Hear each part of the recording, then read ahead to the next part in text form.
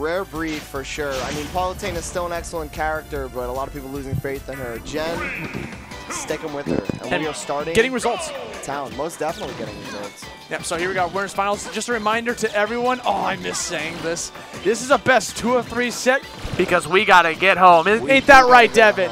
Ain't that right? Yeah. That's what I like to hear. Let's go. We gotta get home. Stressful. These trains only run so late. That's exactly right. So we're gonna start off the gate, you know, Nair. Palutena is going to be doing a lot of Nair. That's like the name of the game. Even though that move's been nerfed to hell and back since the beginning of this game, it's still a really solid like neutral tool for just being able to rack up damage, good punching tool. That's right. The extensions from that Nair from Jen are just huge. He's so crisp with his combos, bro. If you get that down tilt off stage, that just pops the opponent up so perfectly for the back air. There's not much that Tilde can do about that. That's right. The placement on those down tilts have been key for Jen in taking these last couple sets.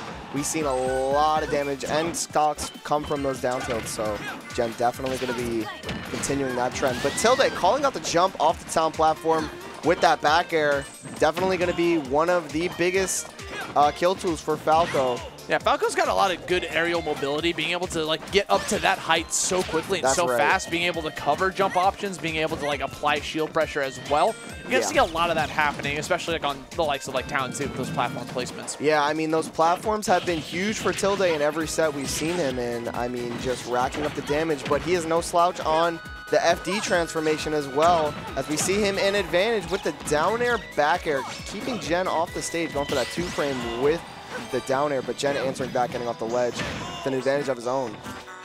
Okay, here we go. Down air right at his shield, trying to poke him out the top with that up air. Gonna have to be on the lookout for it. Up tilt, that is like Falco's bread and butter for a neutral startup. Here we go, off stage. No up smash gonna be able to connect. He's gonna be patient. And that's kind of the name of the game that Jen's been doing so far, is he's just kind of waiting out, waiting for that opportunity to start to go ham. Yeah, don't want to be too hasty against Falco because he will tack on the percent with the swiftness. Dude, everything combos with everything does combo. You will struggle to find a move that doesn't, and Tilde taking full advantage of that with that side B into fair, I believe, catching Jen's DI out.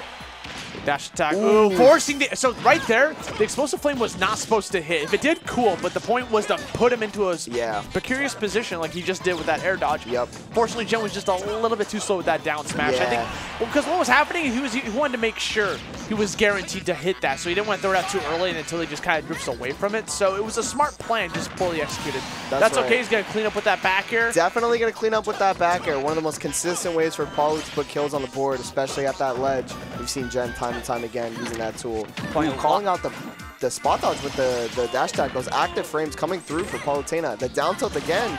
Falco's off stage, not a great position. Has him again, but that side B is so good for, again, just popping up the opponent, get him into the airborne. That's where Falco wants their opponent to be. That's right. There we go, up throw. Ooh, Jen coming down. No hesitation on that Nair rather. And we see him applying the pressure with these back airs once again. I think going through one of Falco's moves before. These big hitboxes really pushing Falco to the limit here, pushing him to the edge, and Tilde trying to sneak on with a double jump air dodge. Jen gonna call that out with the back air swiftly. Just a easy peasy lemon squeezy ending there. It was just kind of, you know, I mean, it was a close game the whole time. One of my favorite moments in the set that happened at one point in moments, I believe, was when Tilde was like racking up combos on Jen, and all of a sudden he just stood still and didn't do anything because he was trying to see. It was data collecting. First off, it was data collecting. He wanted to know what Jen was going to do in that situation, how he could apply that for the future of the set. But also, he wanted to see if he could catch him, you know, slacking with an air dodge. Maybe you're going to air dodge in a panic, but Jen's not going to do that. Jen's a top player here in New York City. He's going to, he knows his bread and butter, you know, like he's not going to be able to fall for that. He most definitely does. Jen, one of the most difficult players to really scare in a match like this. I mean, this is the most comfortable these players get in their home turf. And I mean, you know, Jen was definitely not in the lead for that entire game, but like you said, with Tilde, you know, he was scoping out the movement options from Falco, putting them in that pretty precarious situation with that explosive flame, like you mentioned, calling out the spot dodges with dash attack and other types of moves like that. So we see Jen doing some info collecting for himself. Now we have Falco at the ledge. Getting a lot of side Bs out of Tilde recently, and when it's on the stage like that, you're going to see Gen hold shield just to stop him in his tracks. That's a free punish. That's right. The reason Tilde goes for it so much is because right now he's at that percent where he's going to be able to get a huge combo off of it, and potentially a kill depending on how he plays his cards. That's right. So I see why he's going for it so much. I mean, that side B just covering such a large amount of space. You know, you can kind of catch Palu doing her general game plan of kind of, you know, spacing you out with the aerials if you time it well. Maybe catch a, you know, jump back air, something like that. Definitely going to be kept in mind for Tilde here.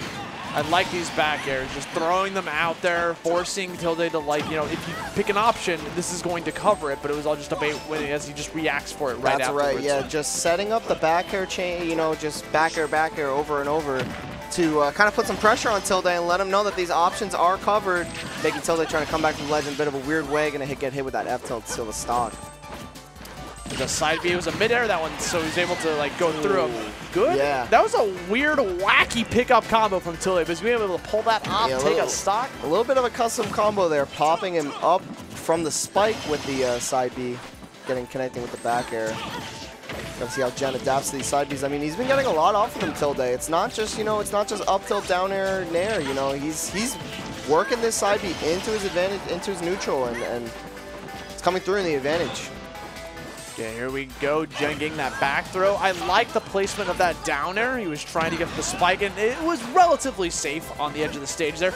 Potentially trying to, like, catch him through the ground before he goes for a higher recovery. Yeah, that's right. And I mean, Tilde, you know, with that Falco up air, maybe thinking he might try to poke at him coming back to the stage. But once again, Gen fighting very well out of the corner with that nair, getting a grab afterwards, and stealing the stock with a back throw. Boy, that shield was looking like a skittle there for a second. Definitely. The shield pressure in these matches is going to be insane. We got Gen again coming back to the stage with that nair. I mean, Tilde shielded it, but kind of getting caught at the end there. Ooh, not sure that DI was optimal. I don't know. I mean, it was at a 142. We are small battlefield. Ooh, Tilde, or Gen with the reaction on that tech chase. Catching the jump with the nair. That's Falco with no jump. That's a very scary position. Holds the up smash. If you just held that a little bit longer, because he had the ability to. You can hold smash attacks forever in this game. Oh, yeah, for sure. But you know Tilde is going to uppy into the side of that stage so that he gets the mix-up angle, preventing Gen. You know, basically equating it to, like, more of a 50-50 than he probably would have liked. Tilde, I mean, you know, the percent is in Gen's favor, but Tilde can definitely put on some damage.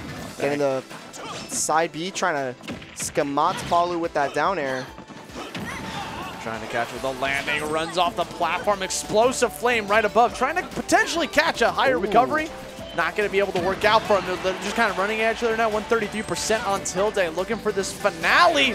Ooh, and Gen, you know, scouting out the down air in that situation, but going to get the roll. I mean, that ledge pressure so overwhelming. You kind of, you know, your first thought is to roll, really. Get away from the Palutena, but Gen, you know, going to be on that. He's expecting it. Yeah. Because, I mean, after you tried to go for, like, the little finale there with the down air, Nair just running back up here, he just waits for it very calmly, I might add. He literally walks into position. Doesn't even want to go for the dash afterwards. Just purely walks a couple steps, gets the up tilt, gets the stuff. What is happening with this music choice? Doom music, bro. We're in grand finals. Gen's sitting. I've noticed that every time I come back to commentary into a top 8 in any sort of fashion, Gen powers up and he gets the grand finals. Am I the curse? You might be his good luck charm. I don't know. I mean, you said he gets the grands and he gets demolished? No, he wins. Oh, he wins. He wins tournaments, bro. I mean, he sure hopes so. I mean, I know he hasn't been coming to tournaments as much as he's been wanting to. He's got a lot of stuff on his plate. You know, he's been living. He's an adult now. He's got life. I remember him when he was in high school, so it's kind of a weird thought to me. But now he's like an actual full-fledged adult with a working job. That's right. I mean, you know, we got the employed players coming through. You know, I mean, if you look at this top 8, no Zomba in attendance, no D-Dog.